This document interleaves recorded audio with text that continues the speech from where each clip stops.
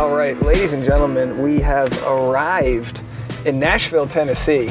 And the best way to kick off Nashville, Tennessee is with a New Englander. That's right.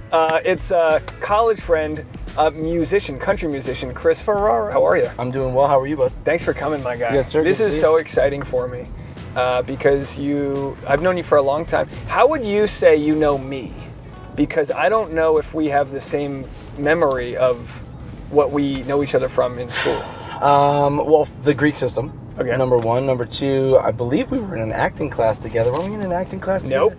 Nope. But didn't you do theater stuff? Not till after school. That's right. So I would say just do the Greek system. Resident assistant. Yes. For was it for one semester? Yes. And okay. that's when I really feel like I got to know you. Yes. Because there was like, I don't know, some like after, parties once the kids wrapped up or whatever. But you were in a different fraternity. Yes, I was. ZBT. Mm-hmm. And I didn't know you all too well. No. But I definitely respected your fraternity was very much more, I would say, creative in the sense that there was musicians and you guys were always really good in Greek week and things Sure. like that. Lambda, right? Lambda Chi, Yeah. That's right. And, like most of the fraternities, we botched our way through all the dances we need to do and everything. But you were playing, I want to know about your music career and like, were you trying to get into that at the time or how'd you get from there to Nashville? In college, it was more kind of a hobby. I was writing songs with my buddy Kevin Sullivan, Sully, Yep, absolutely. Icon of the URI community. Yes. Sully's my best friend. We started writing songs together in college, and then we would perform at the coffee shops, and we'd perform around. But it really wasn't like a full push for it until after college. Sully and I started playing shows and we put a band together and we started doing all that. And then my buddy John Cook put me into a cover band that was called The Common Good, which is now the name of my band here, which is Chris Ferrara and The Common Good. And that's how it all started. And I really I did acting, I did some extras in movies and stuff, and I was a theater minor. And it really wasn't until after college that I fully pursued music and really started to make a kind of a push for it. And then I got hired by a country artist named Joe Bachman, who was based out of Philly. And I'm sorry. Do I need to go straight here? You can go left. Okay. But you can go straight. Which one's the more Tennessee route? Is there one straight. that's scenic? Okay, sorry. I would say straight. So whenever you clear out. They're cleared there. Yeah. All right. Sorry about that. So no, you're good. So Joe Bachman hired me, and I went out. He was based out of Philly, country artist. But how does he hire you at that point? I had known him for a couple years as part of, he was in a cover band. He was playing in the Eastern Seaboard scene from Key West up to Boston. He would go out to Chicago and all that stuff. But he had made a pretty good name for himself, especially in the Philly, Mid-Atlantic region. And we were friends through all of that. And we actually met on my 25th birthday because of my brother who had just gotten home from boot camp. Proud member of the U.S. National Guard, and he Massachusetts National Guard actually, and so he introduced us, and from there we just kind of became friends, and I started to watch his career, and I was like, hey man, I really want to do this for a living. Like, I think I can do this. And he called me. I was at work in South Boston, and he said, hey man, your timing's impeccable. My guitar player just quit with no notice. Do you want a job? And I said, yep. Sight unseen. Yep, let's do it. Desperation. Yeah, and on his end. It was just the moment found it. Opportunity. And that's what luck is, right? Is when preparation meets an opportunity and it happens. And he said, you're gonna have to move to Nashville, and I had never been here. And I said, okay. And so I got hired in September of 2012.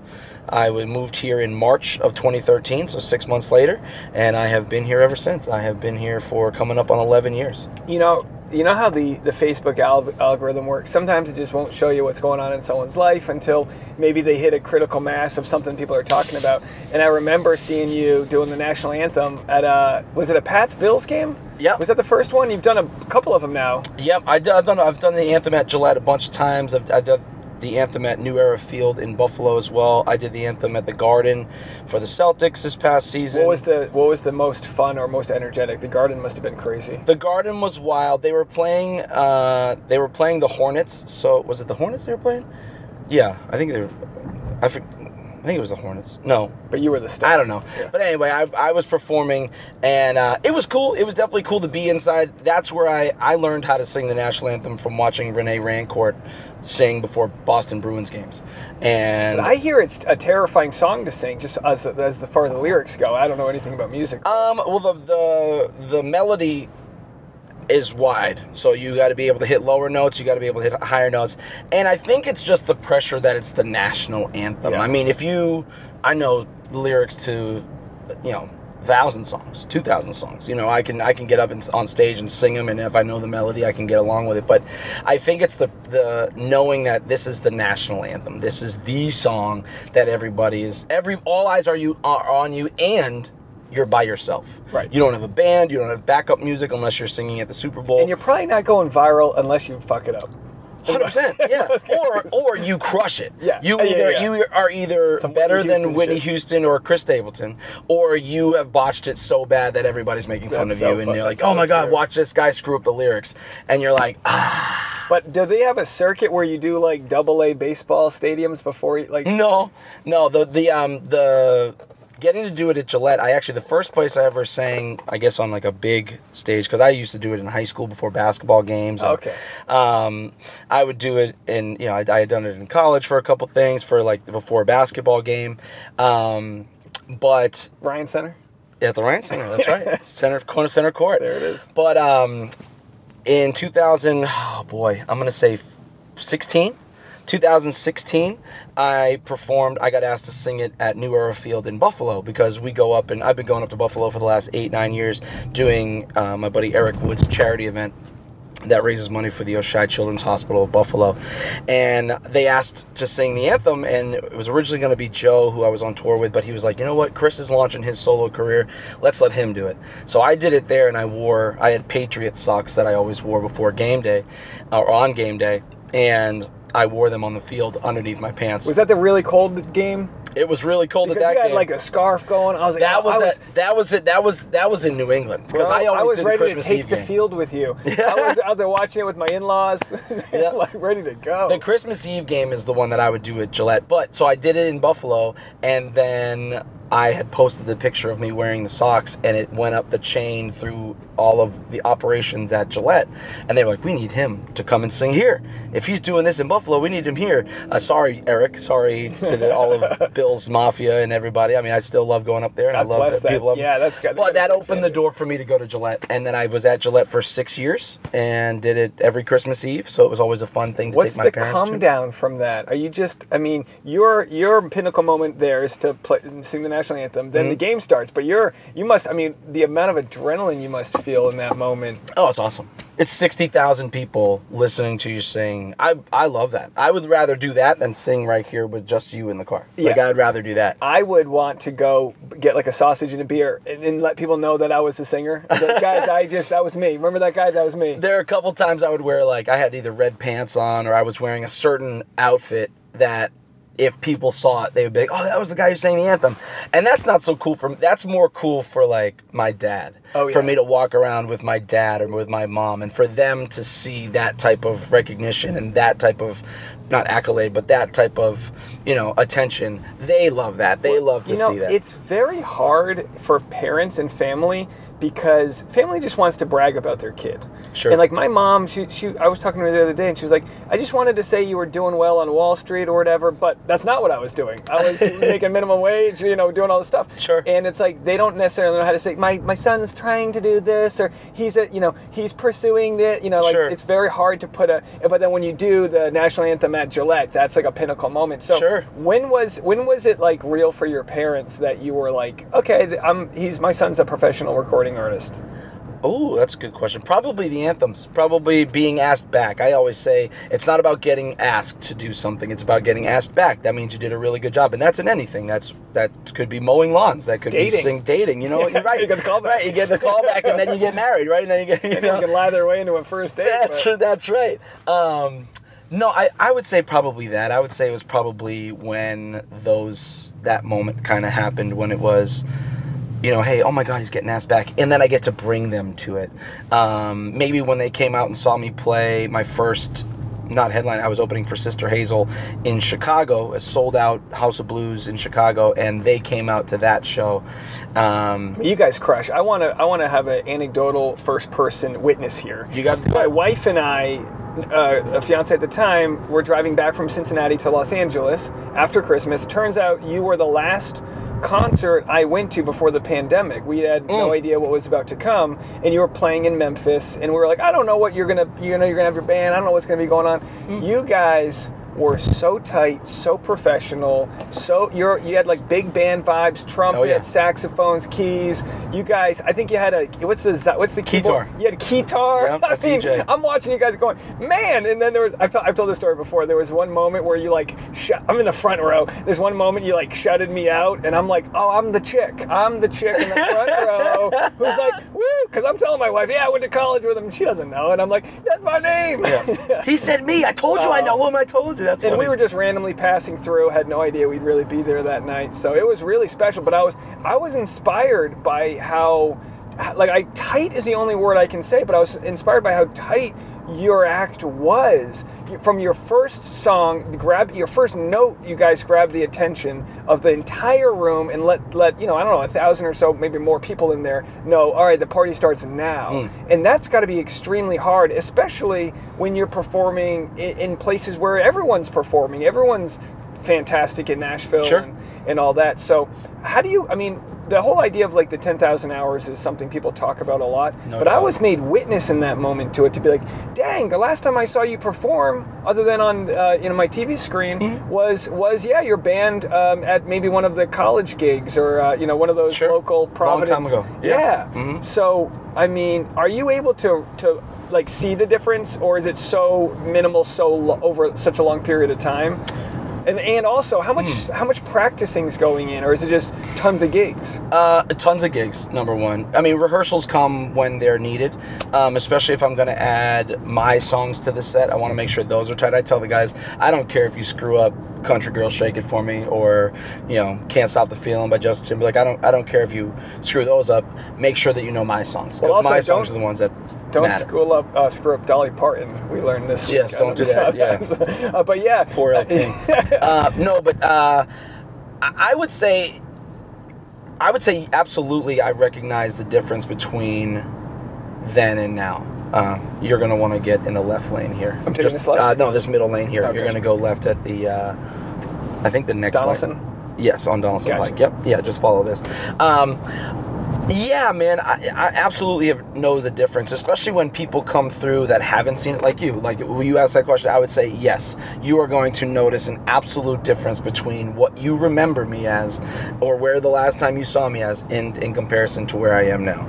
The show, I've got a saxophone and a trombone. There's choreography through the whole show. There's the guitar, there's keys, there's drums. All of the guys in my band slam. They are so very, very talented and versatile. They can play any genre, and what's really cool is that when we play together, we take these songs that, like you said, everybody in Nashville is really good, and they are. You go to every single bar, you're going to see talented people. So it's how do you stand out? And we stand out by doing our own arrangements of them, by having the horns, by having the choreography, by having the high energy, in your face, getting people to sing along, shouting people out from stage, making people, we're in the business of creating moments and creating memories. And that's not something you can just study for. Like, that's something you feel in the moment. Yeah, like stand-up, it's like, if you get heckled, you might not have a response to that heckle, but the next show you're going to have a response because you thought about it the whole way home. 100%. And you're providing so many variables to your formula that you're just going to be ready to. I always appreciate when you see someone break a string or lose, and you just see the show keep going on, and that's the difference between, like, I almost want to call it, in my experience, like a blue collar musician, someone who's done it for a long time, versus in what I think like pop culture.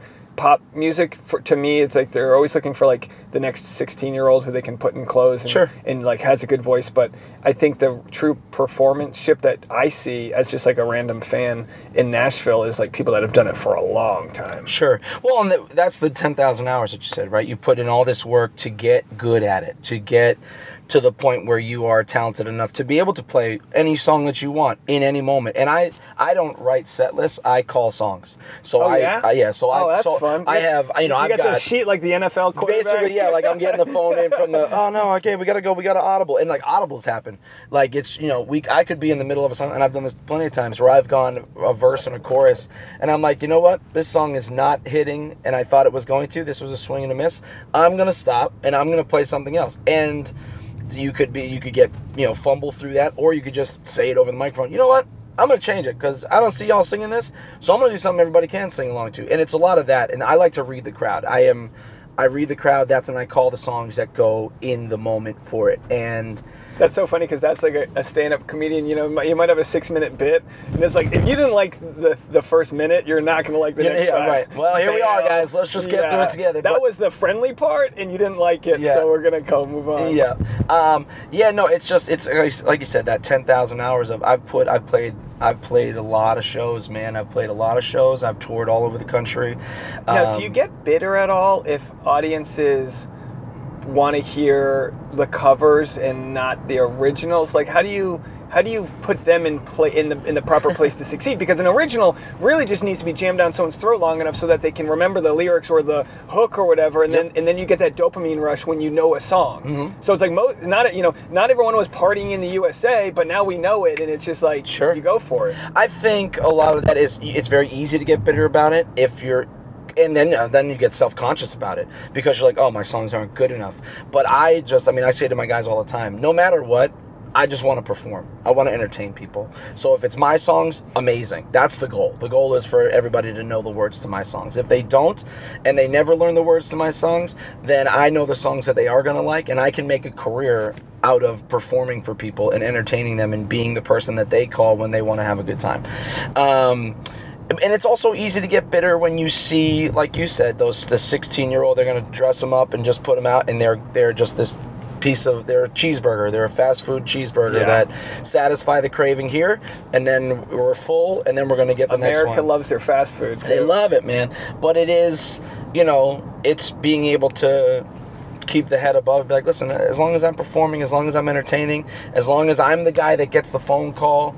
Because I've had it where, I've played events where we got this artist and this artist and this artist, and the party wasn't all that fun, like we didn't really know a lot of their songs, and then we called you and we want you to come back because you played some of your songs, but you also played a lot of songs that everybody enjoyed, and it was a party in here, and that's what we do. We are a high energy, in your face, loud, fun time, and it's a feel good show always. Now, when did the snowball reach the sort of critical mass where it got to that? Because like a lot of times you have to work, that tightness doesn't just come right away. So like did you feel that moment where you kind of hit that flow?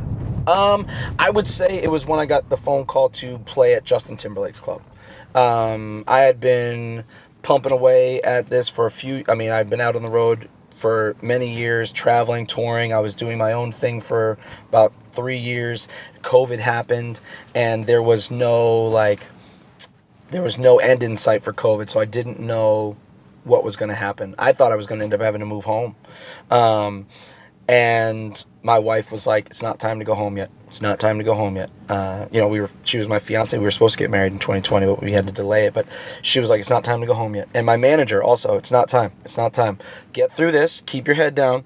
Get through this. And when the doors open back up, you're going to be the first call. And did you think go home for good? Mm-hmm. Like that's what you were thinking? Yeah. Because it. And what does go home for good mean? Is that more symbolic, like we're going to give up the pursuit in Nashville and just be like a New England guy? Yeah. Well, because it was, everybody knows it was COVID. Everything shut down. My job is to put as many people in a space as possible. Yeah.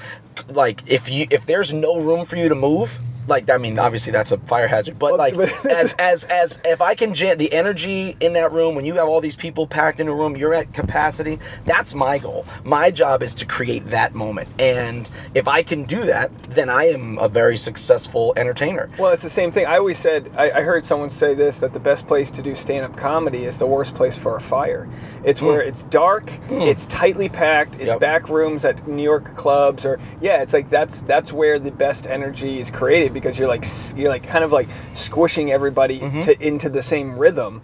Both like physically, but also like it's like almost spiritually to a point. When everyone's on the same rhythm of a song, everyone's heart's beating together. You're aligned, and you guys are so, I'm not kidding, so tight with your material and with your performance that it is just like, you know, people like bad music, you know what I mean? Right. So when you guys took the stage, I was gonna like you guys no matter what. I was like, oh shit, man. Yeah, I appreciate it. I literally was like, oh, I'm not working hard. I literally felt, not like a negative way, but I literally was like, I need to rise my game up, because there are people like Chris that are working so dang hard, and really like the stages that you're on are indicative of whatever these steps were on the way to get there. Like people think, what time do you have to be there? Just keep going straight. I got a little bit of time. Just keep going straight, and we'll do a loop around. Great. So but yeah, you know, when you see someone talented hit, you see, oh, that person's got so much talent. They're a savant. They're this or that, and they don't get to see you perform in those moments where you're good in this. Just stay in this on the left. Just stay right here. Yeah, and just go straight. They don't get to see you performing at those college bars and all of the things that you do to get up to that level. And I think some people just think that they can't. And again, it takes an incredible amount of talent to begin with. But harnessing that fire and keeping it going might be the hardest part. So, like, when did your wife come into the picture? How long has she been with you? She's been with me for the whole ride. She was with me when I was playing dingy clubs in Boston, when I was playing bars, acoustic, just trying to figure it all out. She was with me when I moved to Nashville. We did long distance for 4 years. Wow. She's been with me the whole ride. And I am very lucky to have someone in my corner. There's a lot of people, when you get into a relationship with certainly a musician or a touring musician, there's the phase one is, oh my God, he or she is a rock star. Oh my God, I love what they do. This is so cool. I get to go do these cool things.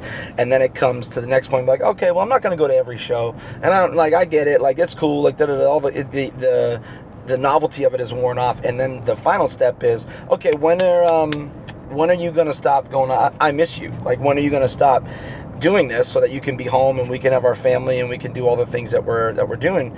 And I am very thankful that my wife she's probably lived in number two for a long time, I'm not going to go to all your shows. I know the songs that you play. I know your music. I love that this is what you do, but you can go, that's your thing. I have my whatever. And it's a beautiful relationship that we have, and she understands that this is my job.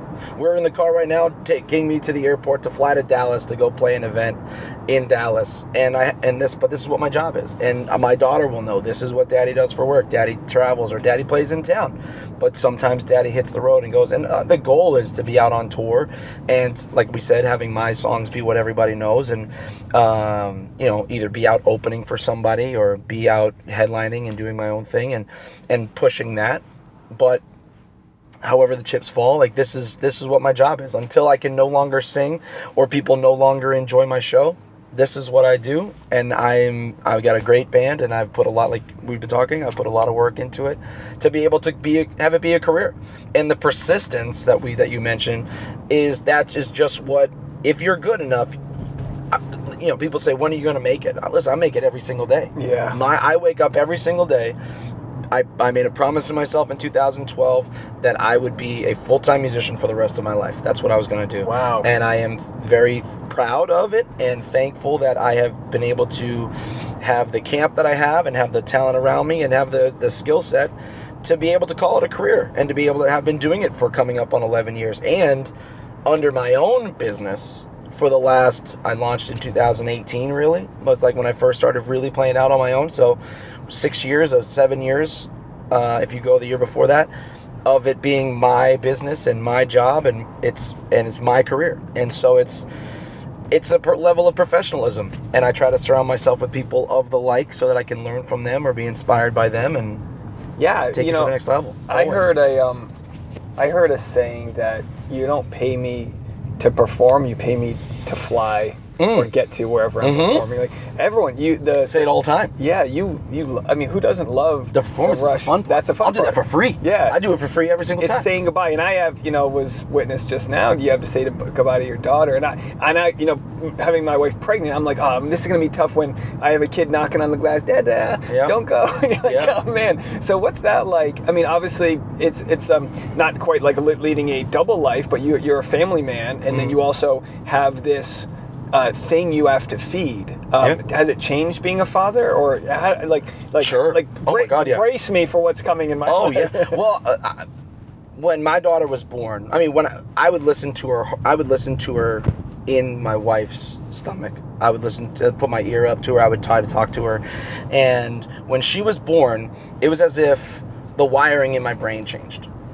Because it was my life has been about me, and it's been about me and my wife, and it is no longer about us. It is about our daughter, and it is about making sure that she stays alive. That is a massive, it's not a burden, it's a privilege, but it is, you have to keep this child alive forever. For as long as you're alive on the earth, you got to keep this thing alive.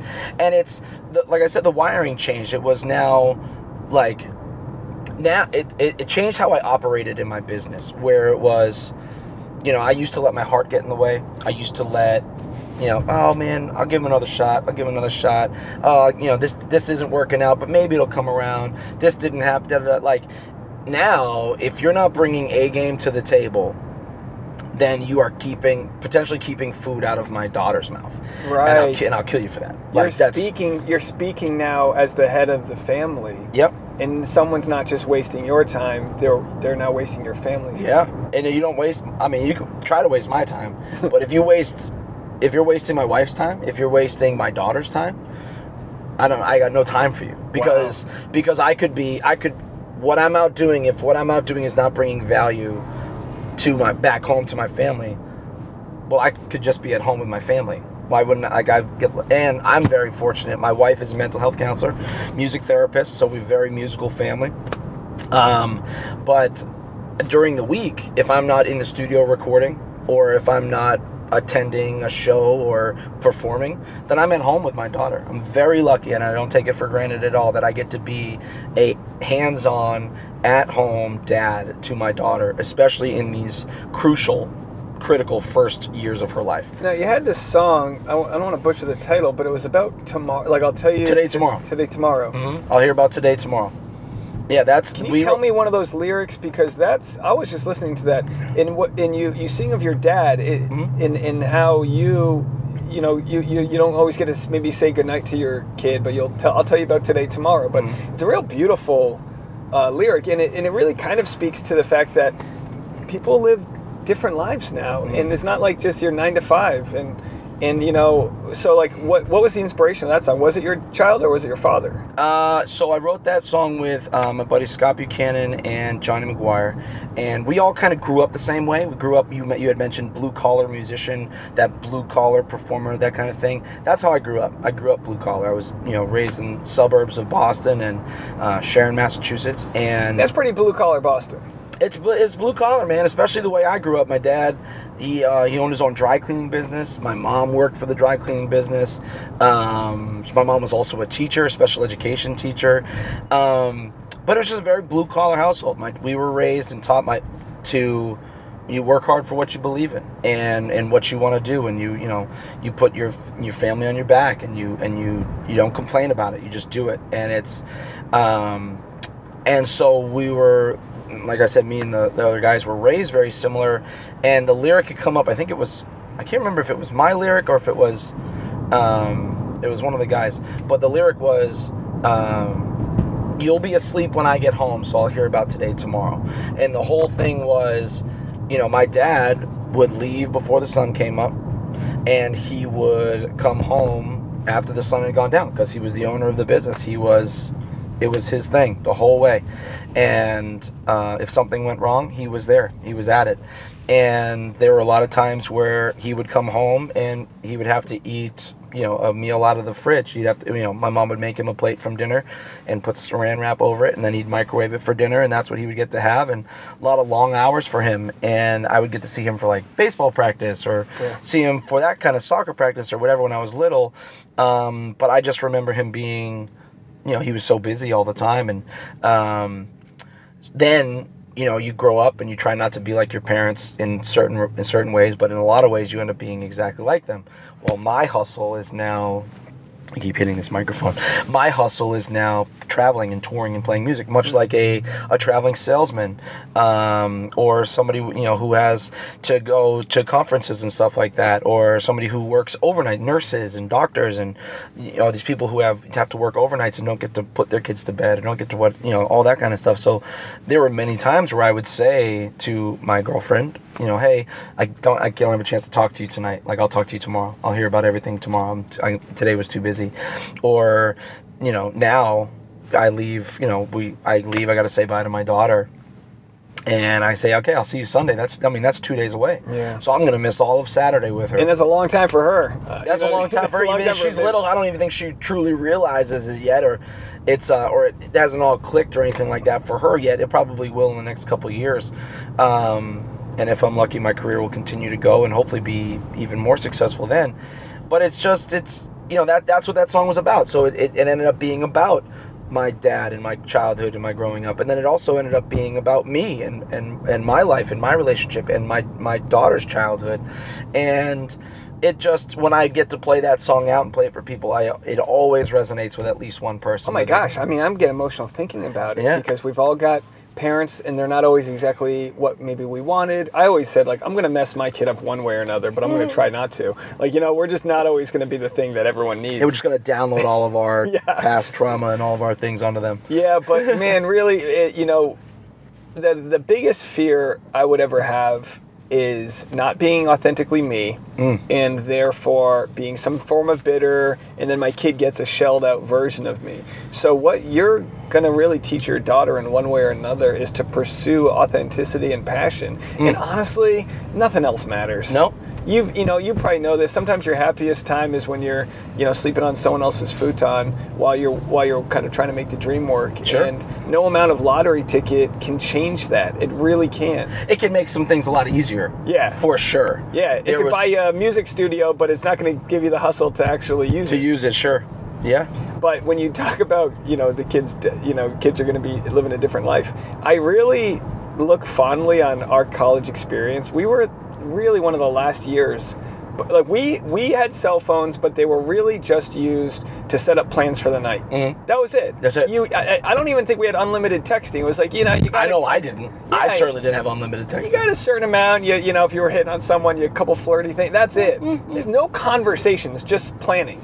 And it's just a different world out there. Like, do you have screen rules with your daughter as far as how much time you guys allow her to be on it, or like how do you even cope with the? Well, she's so little. She's not even 2 yet. She's what is it? She'll be 21 months. She's a year and a half, right? So she's still so little. We try ourselves to not be on our phones. Yeah. Now my wife, when she's working during the day, we were talking last night. She was like, how much screen time I've had today?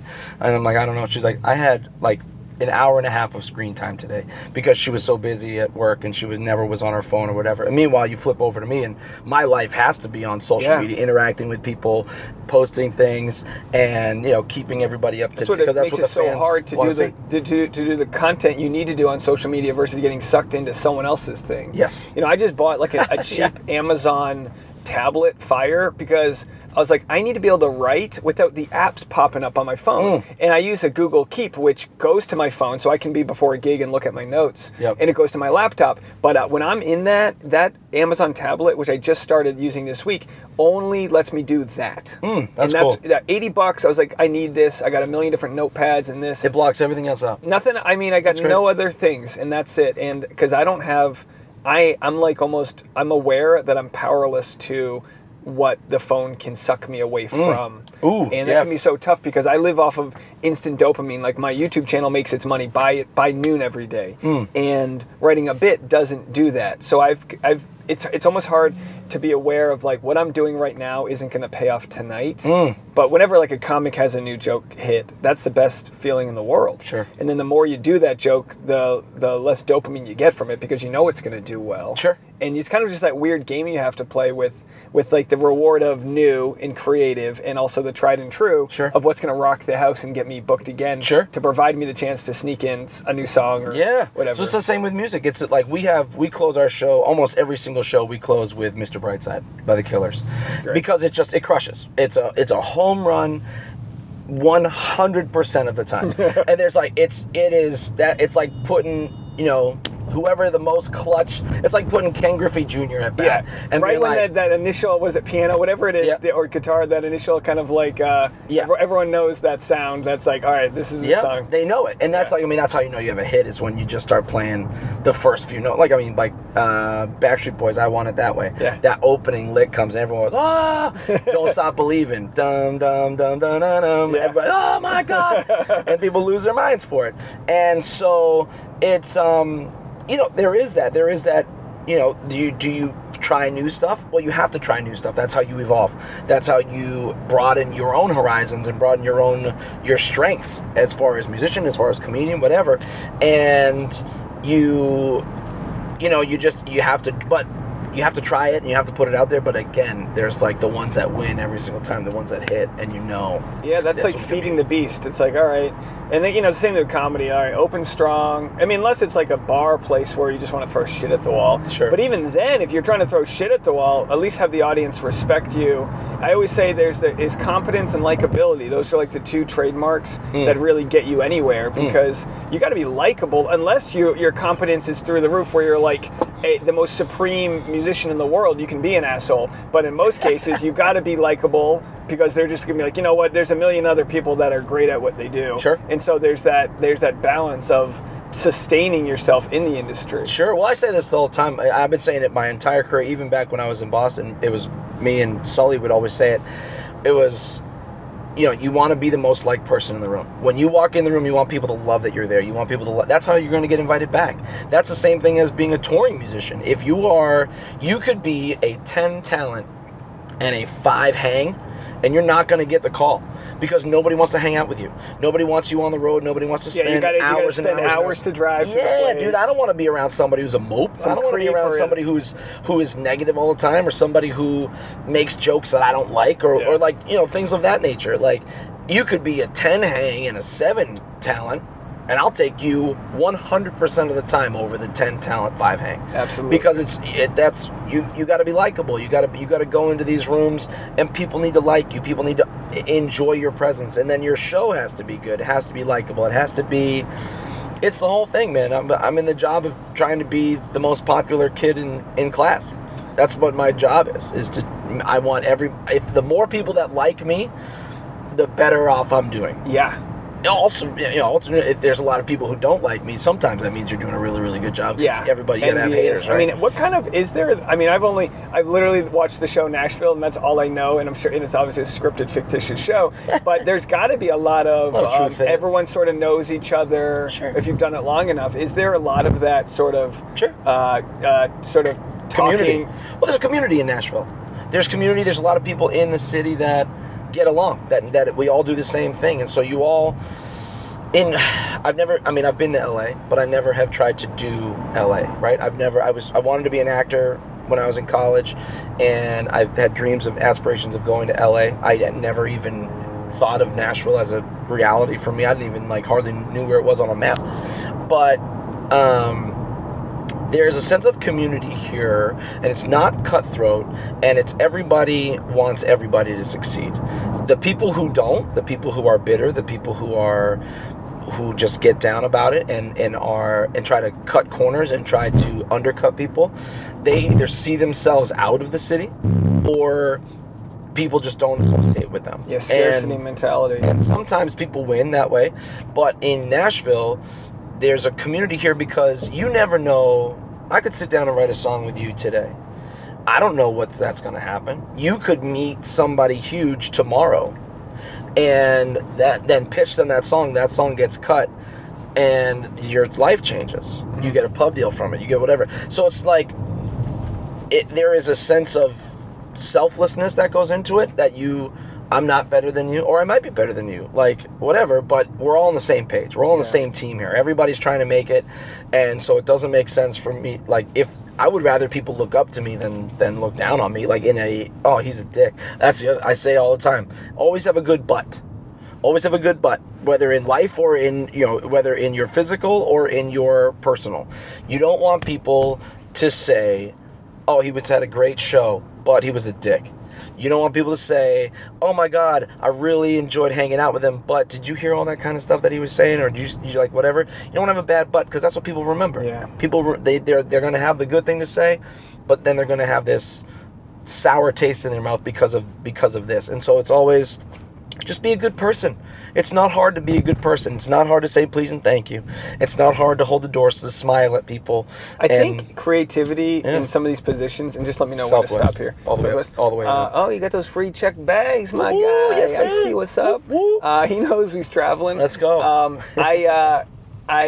I think a lot of people get anxiety with performance, and and it can turn into this rageful thing, and the bitterness, and you've been doing, when you've been doing things so long. So I do see the route to like a very bitter person, but you're right. You just have to fight that, because you never know what tomorrow's going to bring. And man, I mean, selfishly, just to wrap us up here, selfishly, I'm really excited we were able to chat today, because I've been here for 4 days, man. And I was like, oh man, I gotta talk to Chris. Like, you've been here for a bit, and it does seem like a type of town that's not too big, where you're not known and all that. So yeah, man, I really appreciate it. Well, you've been here for 4 days, and I've already seen you. I know other people who have been here for years, and I haven't seen them. So well, I made it a priority, and I appreciate it. Yeah, man. Great to catch up and great to chat with you, and thanks to everybody for watching and listening. And I'll post your links and everything below. Go support my guy here, and I can't wait to see you on even a bigger stage. Chris Ferrara, I am Chris Ferrara. There it Check is. it out. Let's go. Let's do it. All right. Let me help you out. Yeah, that's great.